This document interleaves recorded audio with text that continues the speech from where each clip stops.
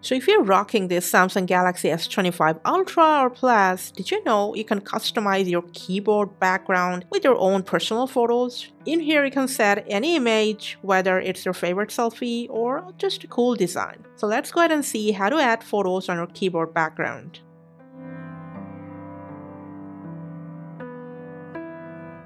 Alright guys, so this feature till now works on Gboard, which comes built in with your S25. If you don't have it, you can simply install it from Play Store.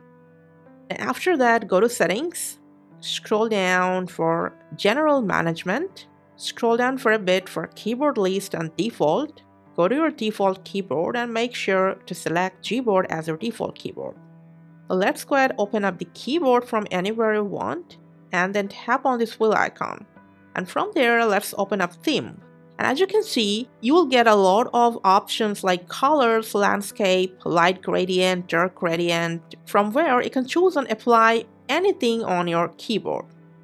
But if you want to set your own personal photo, just scroll back up, tap on this plus sign under My Theme, either photos or from albums, select the photo that you want to use as theme. You can then just go ahead, resize, crop, or reposition it, and then press Next. Adjust the brightness according to your own preference, and then press Done. And in here you can further edit it or even delete it.